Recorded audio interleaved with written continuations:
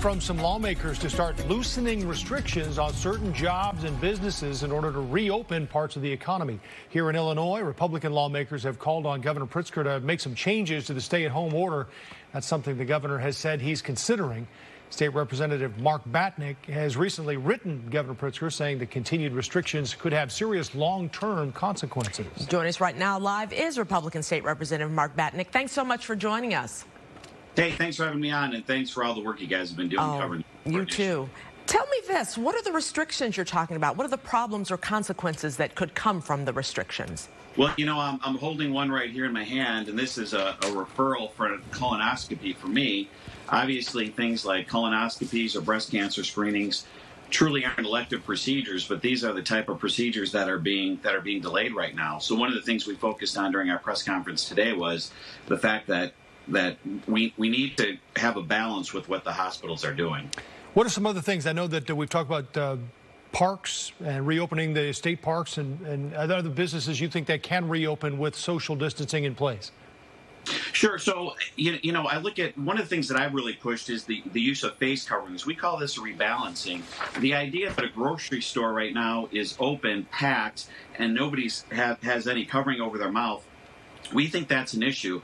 We can rebalance that by having people wear face masks or face coverings in places like grocery stores and big boxes, but also allow some small shoe stores, some mom and pop sort of places to open, maybe at a lower density than what they normally open. You know, I have a constituent in my district that owns a furniture manufacturer that has 3 employees and several thousand square feet. There's no reason that person can't operate their business. But obviously things like state parks, maybe golf courses, they're important to our mental health, and the idea is to really get people spread out. I go into the grocery stores and the big boxes, and they're packed right now.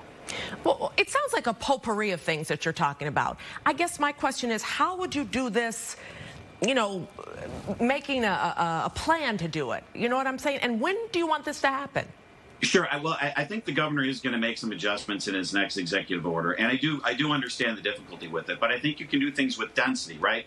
So any sort of business that can have limited density on a square foot basis is pretty easy to do. I think when you start looking at outdoor activities, those are things that you can do as well. You can put numbers on, you know, what the percentage of ICU beds are available at your hospital that allow you to do some of these other procedures that save lives. So it is going to take some time to go through industry by industry and item by item, but it is a rebalancing. And remember, if we start requiring people to wear face coverings in these crowded stores, I actually think we're going to have a better effect than we've had the last month, because 90% of households send somebody to the grocery store, and right now those people aren't protected.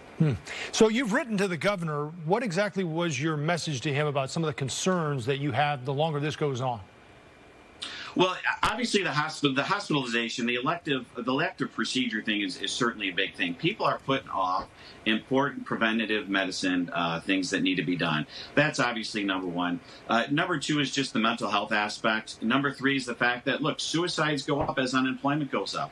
We started a Helping Hands program in our district to help keep seniors isolated. I think we need to do more to help the vulnerable population stay in their home. I think we need to do more to protect people when they're going into stores, but then we need to open up other parts of the economy and rebalance things and actually have a more positive outcome.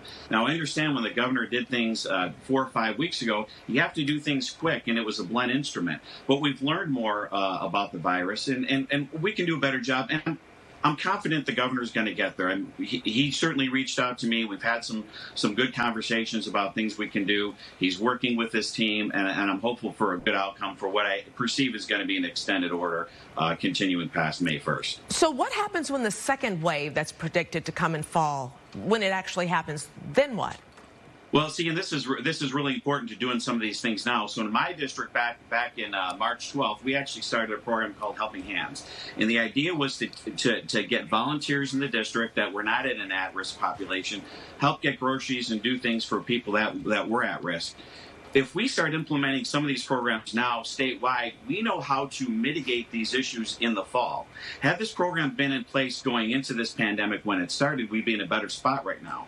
So we need to start preparing relatively soon for the fall. It might be a situation where by a certain day of the year, we're just going to decide that you're going to have to wear face coverings in stores again, or you're not going to have the same density that we're used to and accustomed to in our country. So we need to start preparing for now, but also kind of test running, doing a dry run for what might happen if there's not a good treatment by the fall.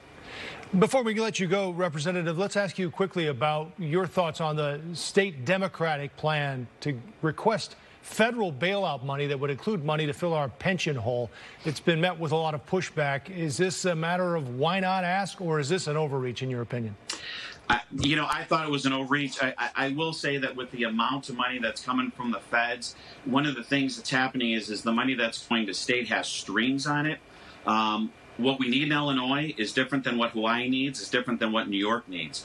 So I think the right approach might be to do a blanket block grant system, maybe on population across the United States.